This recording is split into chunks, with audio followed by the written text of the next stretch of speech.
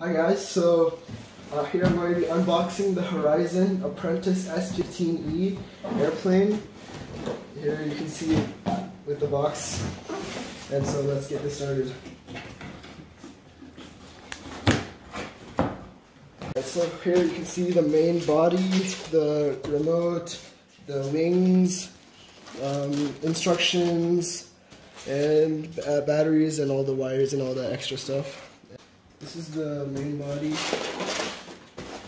Here are the wings with the flaps.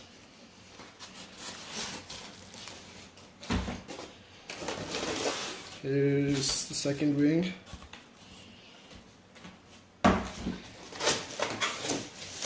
And I believe this is the horizontal elevator and the horizontal stabilizer, which you put onto the main frame.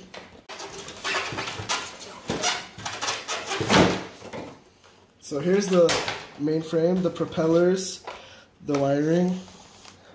This will attach to the horizontal elevator, which I showed before. Alright, so now we'll take a look inside of this compartment here. The batteries over here connected to the switch. Here are the motors to control the elevator. And over here you can see is a receiver with switches inside of it with extra wiring on the outside. Here are the wheels for the main aircraft.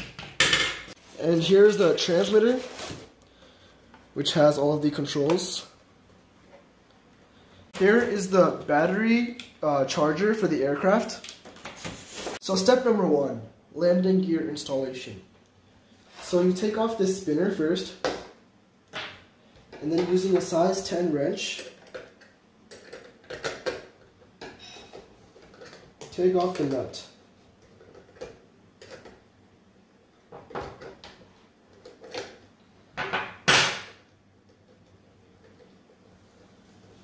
Once you have the nut off, you take off this protective gear and the washer with the propeller.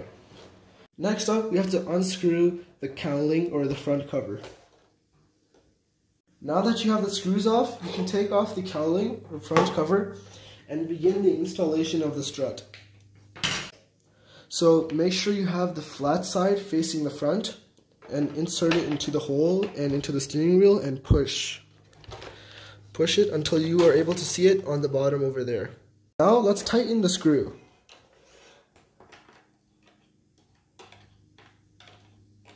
So now let's put everything back. With the final touches, now everything is back in place. Alright, so now let's insert the main landing gear struts into this small portion over here. And you do this by pushing the two wheels together while inserting. And there you go. So the landing gear installation is completed, and here's how it looks. Next step is tail installation. So the first step to do here is take the horizontal tail with the horizontal elevator and insert it underneath these two, above these two holes over here. Next, you take the vertical tail and you insert the pins through the holes of the horizontal. So let's tighten the screws on the bottom of the plane underneath the horizontal stabilizer. So the next step is to connect the clevises to the elevator and rudder. The one over here will connect to the rudder and will control the rudder. The one on this side will connect to the elevator and control the pitch. So now we will connect this to the outermost hole over here. So move the rubber outer layer to the end. So apply the longer tape on this side and the smaller tape on the other side, over here. After the tape has been applied, we're going to connect both wings together through the pole. And make sure they are correctly aligned. Using the double tape on both the rear and front wing covers, we will be applying them onto the wings, such as this. So now it's time to connect the aileron servo connectors to the Y harnesses. Also make sure you send the battery wires to the other side or the bottom.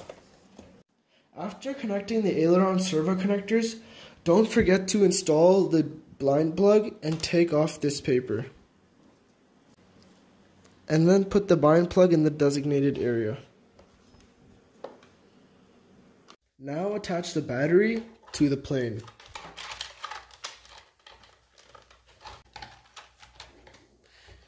And then connecting the straps. Close the battery cover and secure it over here. Insert the batteries.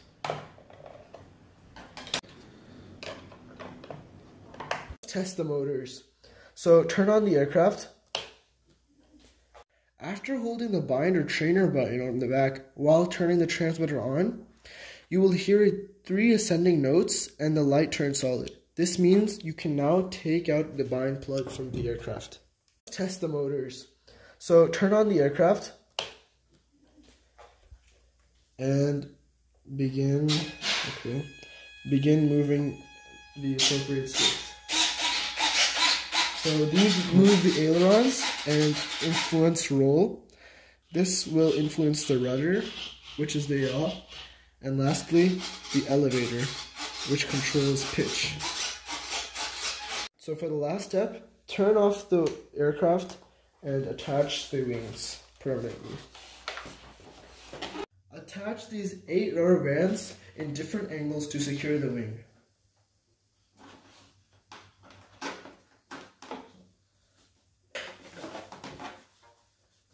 So now that the rubber bands are all attached, this is how the final version looks. So as a safety feature of this aircraft, you will not be able to move the propeller until you arm the motor, and then you can move the propeller using this joystick. And this is because somebody can get easily injured just by a slight flick of this joystick.